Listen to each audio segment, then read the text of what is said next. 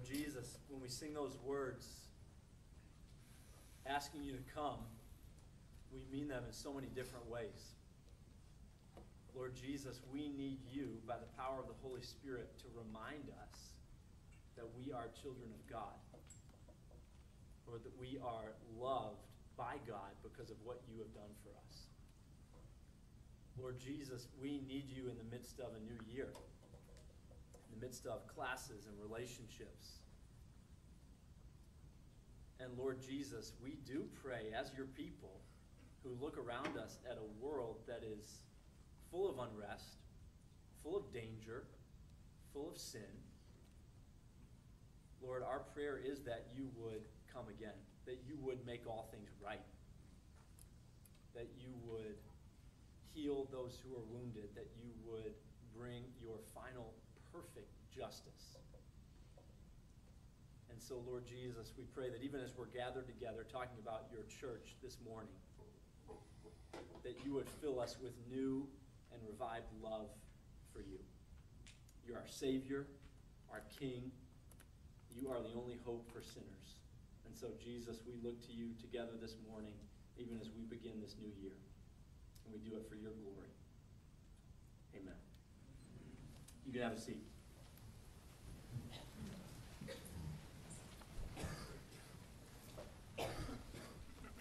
Well, I'm going to be doing something for the next few minutes that I don't normally do, and you'll notice if you're with us throughout the course of this year, you'll notice that I don't do this very often.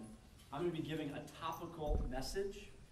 Some of you know that even in the college ministry here, we devote ourselves to what's called an expositional way of teaching, which means that generally what you're going to get when you come to college group on a Sunday morning is you're going to get me working through a text of Scripture and trying to preach the main point and apply it to your lives in the way that I think the Holy Spirit intended it to be applied, as we look at the text structure and its shape and all those kind of things, context. But as we're beginning a new year together, I want to give the message that I often give. It's a little bit of a different version, but it's a message called Loving the Church. And I think it's appropriate. A lot of you are starting college for the first time. Some of you are returning to college. You've been gone over the summer. It's the beginning of a new year. And so it's appropriate, I think, for me as a pastor to challenge you on the nature of the place of the church in your life during your years as a college student, or if you're not in college, during your 18 to 23-year-old years. So that's what I'm going to be doing this morning. And I want to begin this way. I want to give you three pictures. These are metaphors. These are not real stories. I want to be clear about that, as you'll see in a moment. These are metaphors. These are pictures that will lead us into our theme, our topic this morning. So picture number one, okay? I want you to picture this with me. It's a scene in my kitchen. I get home from work after a long day, and I walk into the door, and there's my wife, Jeannie. Is Jeannie here? Yeah, Jeannie's back there. Hi, Jeannie. And again, this is not a true story. So I walk in the door to my kitchen. Jeannie is there waiting for me, and I see that she has a very serious, somber, thoughtful look on her face. And I say, hey, honey, how are you? Did you have a good day? She says, yeah, I'm doing okay, John, but I just have been thinking about something that I need to share with you. I've been thinking, John, I really love you. I want you to know that. I really love you, but I have to tell you something. I hate your body. I mean, I can't stand it. I can't stand your face or any other part of your body. I want to be clear, I really, really love you, but I can't take your body. You've got to do something. That's the first picture. Second picture. I want you to picture that in my office, some of you heard Josh Moody speak last hour in the 9:30 service, that I go over down the hall to Josh Moody's office and say, hey, Josh, I was wondering if you wanted to come over for dinner, spend some time with me and Jeannie. And Josh says, and I can't do a British accent as well as he could do a Southern accent this morning. But I want you to imagine that Josh said to me, yeah, you know, John, I'd love to spend some time with you. I really enjoy sitting down with you, but I got to tell you something. I hate your wife. Can't stand her. So if you want to hang out just the two of us, that's great. But I don't want to spend any time with Jeannie. Okay? Third picture. Again, these are not true stories. Third picture.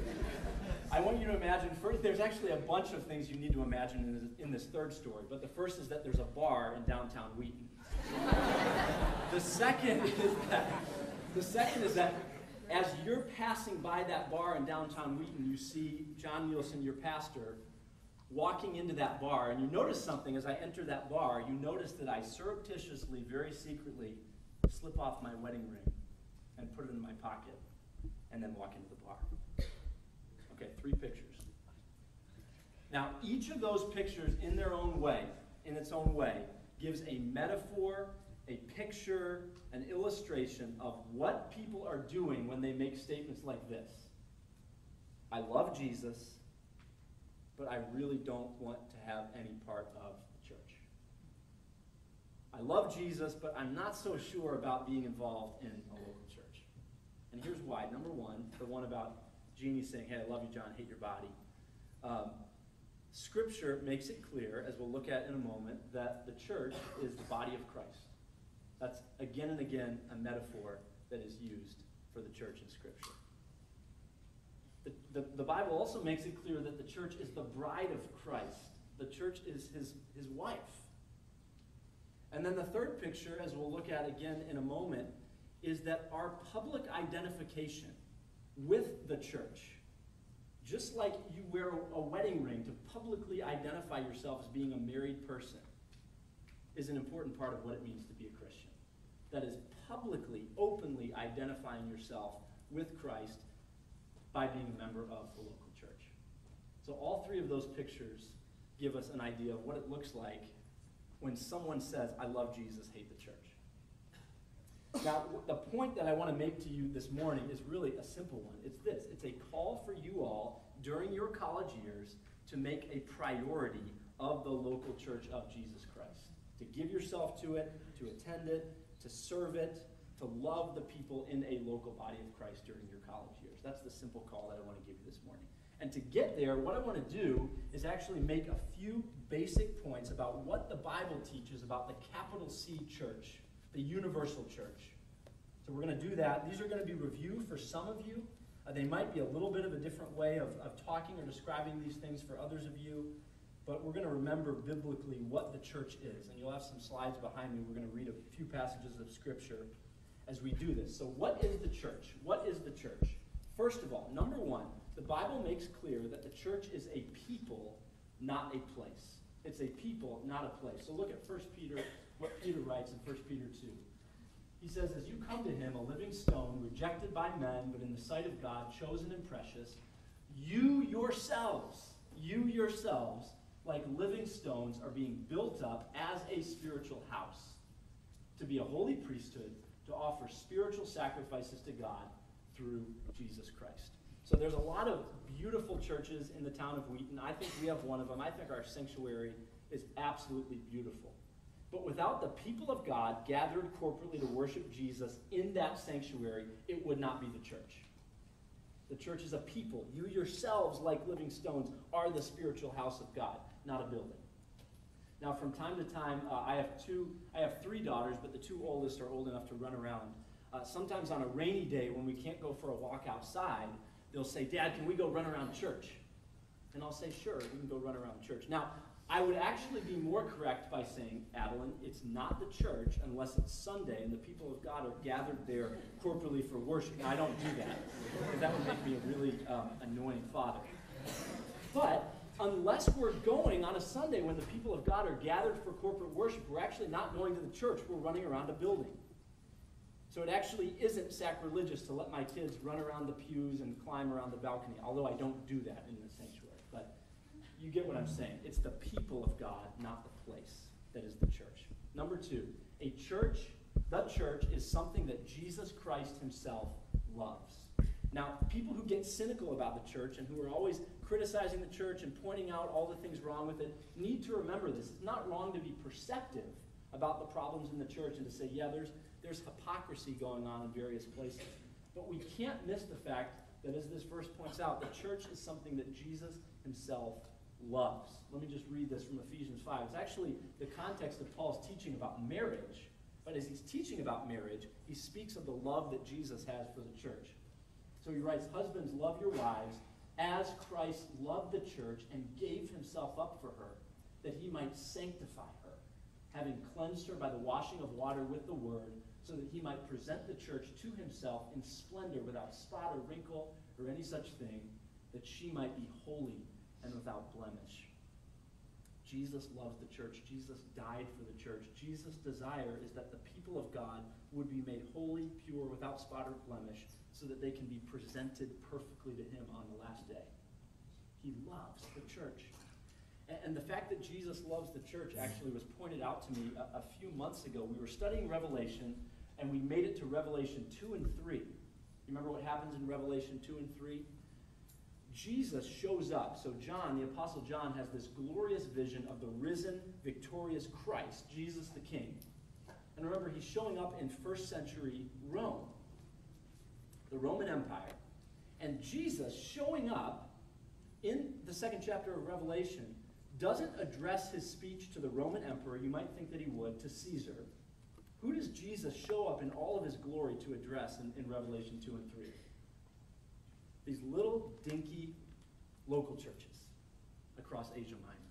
So Jesus, the King of the universe, shows up in this vision to John, and he has words for the church at Ephesus. Hey, church at Laodicea, I've got something for you. Church at Philadelphia, church at Smyrna, I've got a word for you. Where is Jesus' heart? The glorious risen King of all things, where's his heart at? It's with the local churches, these little gatherings of believers. It's something that Jesus loves. Number three, the church is the body of Christ. I mentioned this before. Lots of places in the New Testament describe the church as the body of Christ. This is just one, Ephesians 1. And he put all things under his feet, that is Jesus' feet, and gave him as head over all things to the church, which is his body, the fullness of him who fills all in all. Now, I want to bring you back to that statement that we kind of made at the beginning. This idea that a lot of pious, religious-sounding Christians want to make today. It's this statement, hey, I love Jesus. I want to have a pure relationship with Jesus as I follow him. But I don't want anything to do with the church. There's too many problems, too much hypocrisy.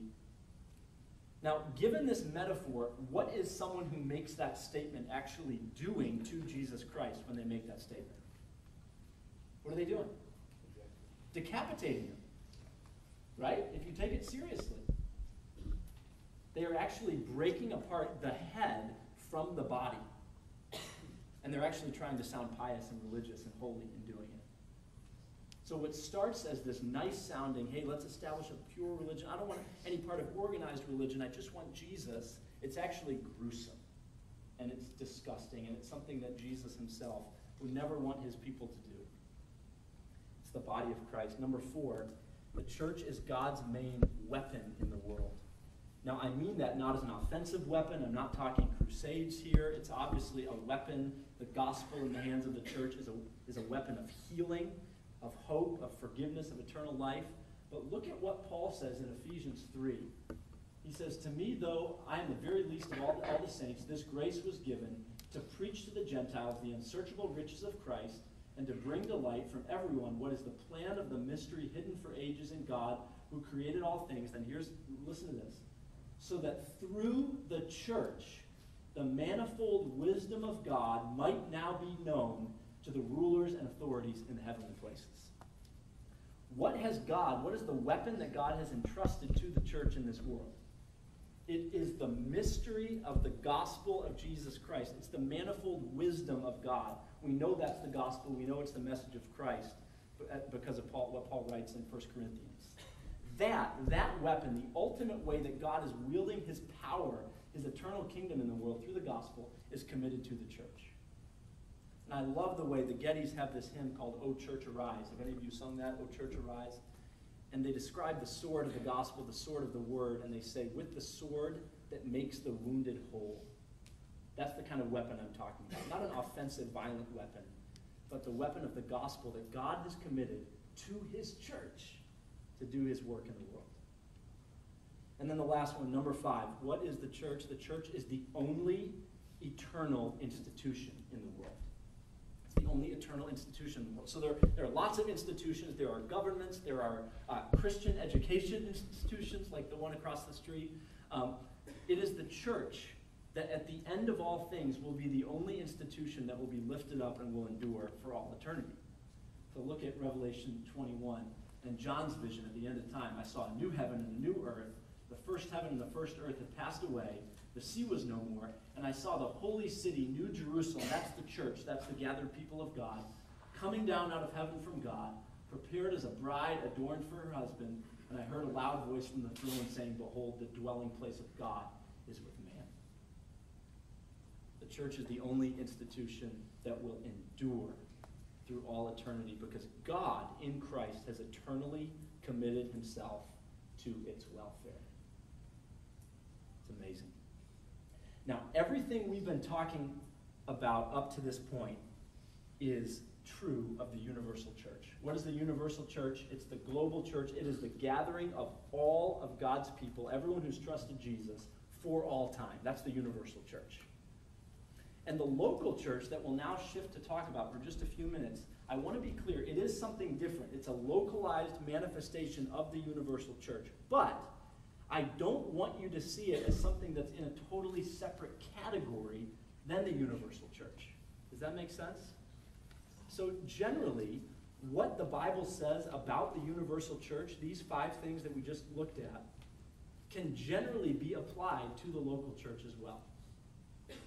So a quick kind of history on the local church. This will be really quick, but the local church, this more specific meaning that we're going to talk about for a few minutes here, began as the universal church, that is all people who trust Jesus Christ as Savior and Lord, began to grow in the first century. So if you look at Acts 2, before Acts 2, there was maybe a couple hundred believers in Jesus Christ. There was the disciples and then everyone else who had seen the risen Christ and had trusted him.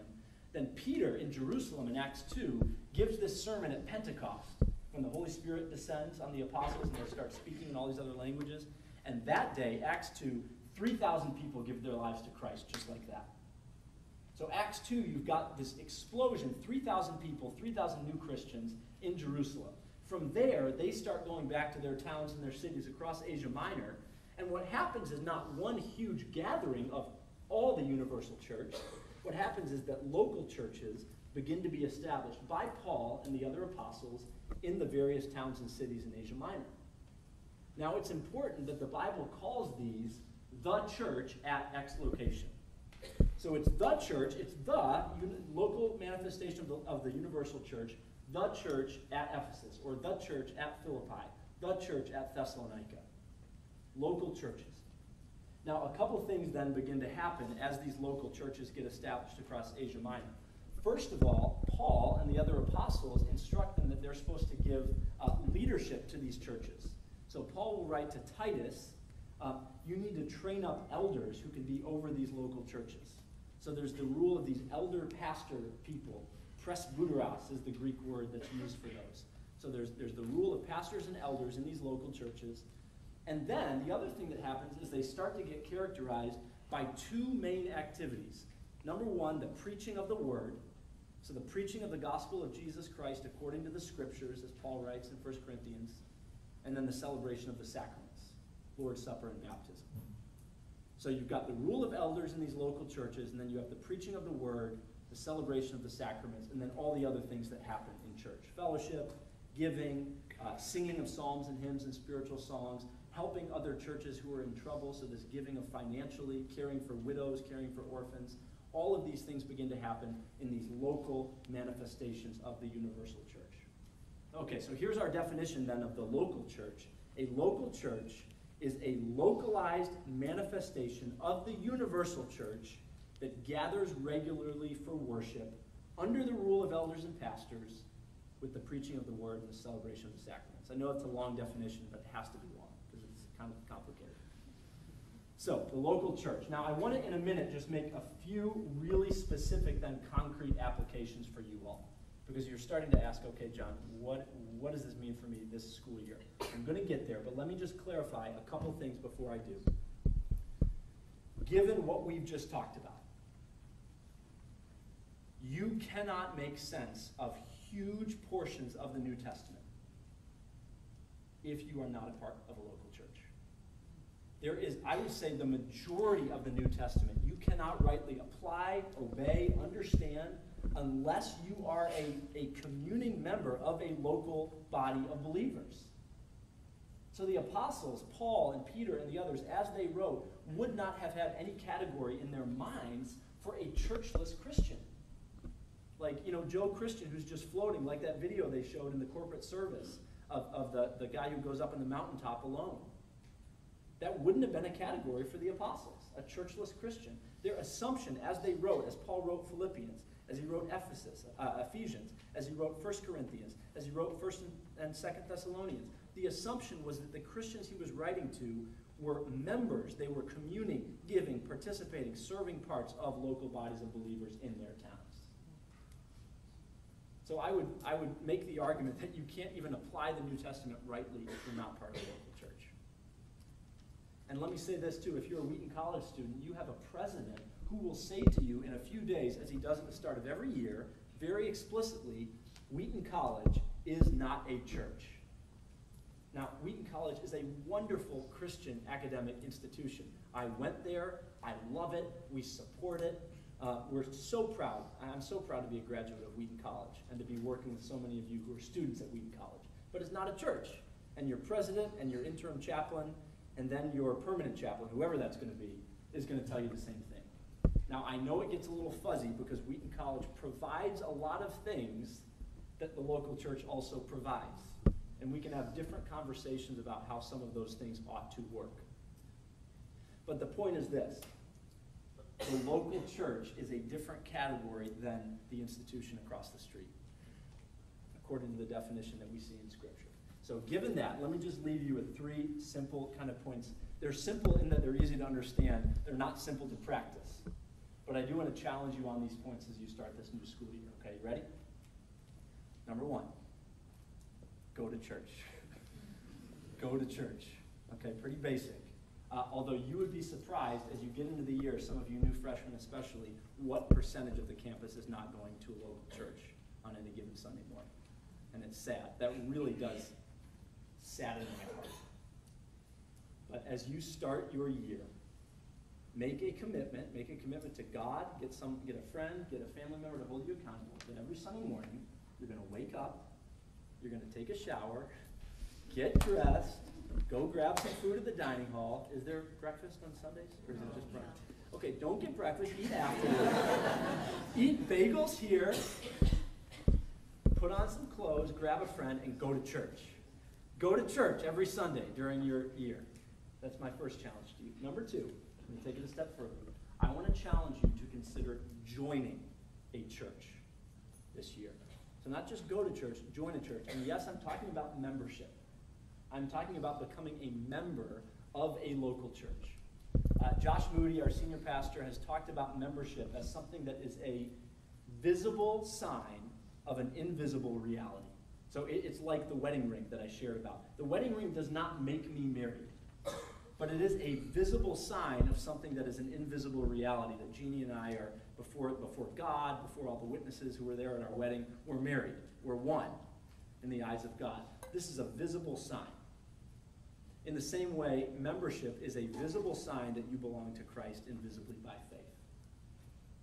And there's a very real sense in which if you're not a part of a local church, if you're not a part of a body of believers, if you're not a member, then how does anybody even know you're a Christian? Now, I want to say, too, practically that membership in the local church has huge, huge benefits for you as a Christian during your college years. So when you become a member, when you commit yourself to a local church, you are placing yourself under the spiritual care and authority of godly elders and pastors who will commit to caring for your heart and soul as a member of their congregation. You are in essence saying, and I think this about my own membership often, when you become a member of a local church, you are saying to the leadership, to the pastors and elders, and to every other member there, my personal life is your business. I am not an isolated Christian who floats by myself with no accountability. My private life, my personal life, is now your business. And I, as a Christian, never want to be in a place where I do not have that kind of spiritual authority and accountability as I follow Jesus Christ. I need it. And I want to be in a place where if I did screw up morally, or if I continued in a hardened, unrepentant way after sin, I would have men who would call me to account, who would come, show up at my house, confront me, and say, John, you're a member of this church, you're also a member of the body of Christ by faith. we want to call you to repent.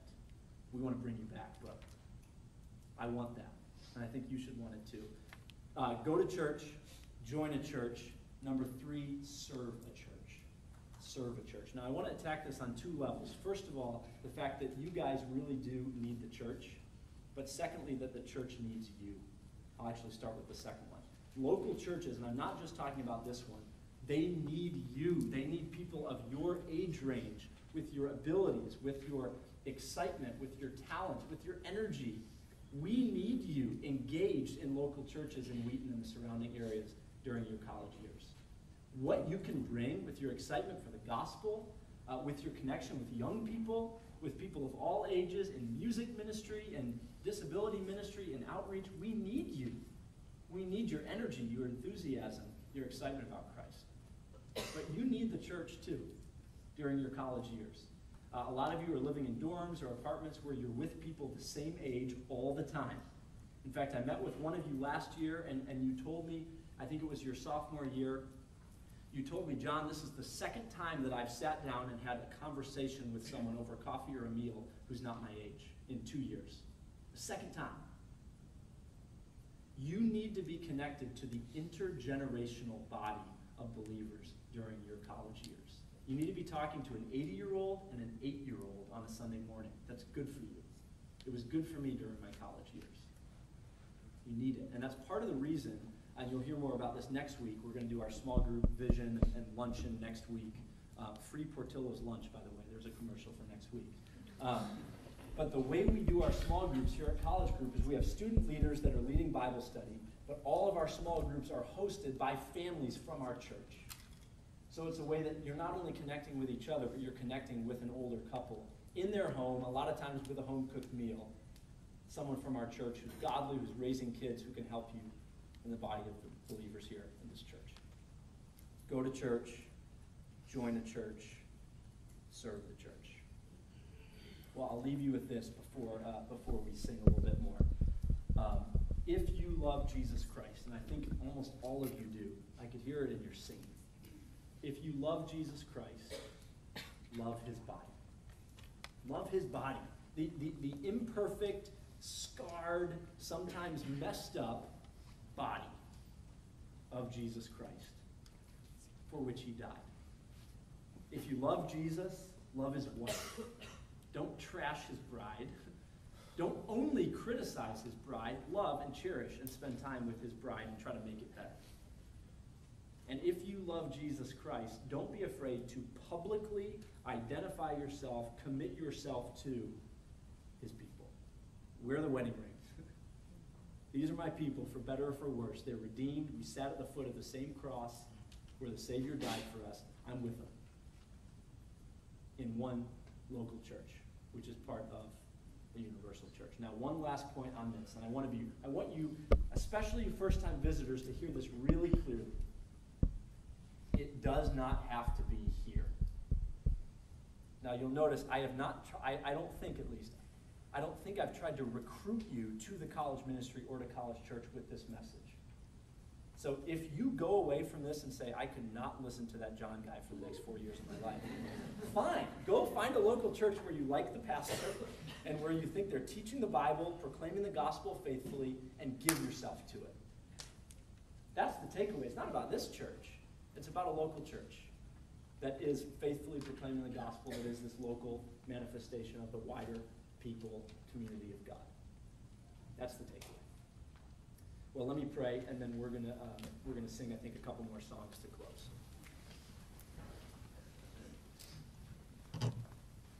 Heavenly Father, it is amazing, even as we think about just so many congregations around the world that are, Lord, we're pockmarked and we're hypocritical so many times, and we've got blind spots. I know we've got them here. And yet, Lord, your people, your church, your body, you love them. You gave your Son to die for sinners like us. And Lord God, I want to pray that by the power of your Holy Spirit, you would convict many in this room to give themselves to your people, to a local church, in a real, powerful, tangible way in the coming year. Lord, I think of so many congregations across Wheaton and the surrounding towns who would be so blessed by it. And I think of the young men and women sitting in this room who will be built up and strengthened in their faith because of the intergenerational gathering of people who declare the praises of Jesus. So, Lord, we give ourselves to you, and we also give ourselves to your people. And we do that in Jesus' name. Amen. Let's stand up.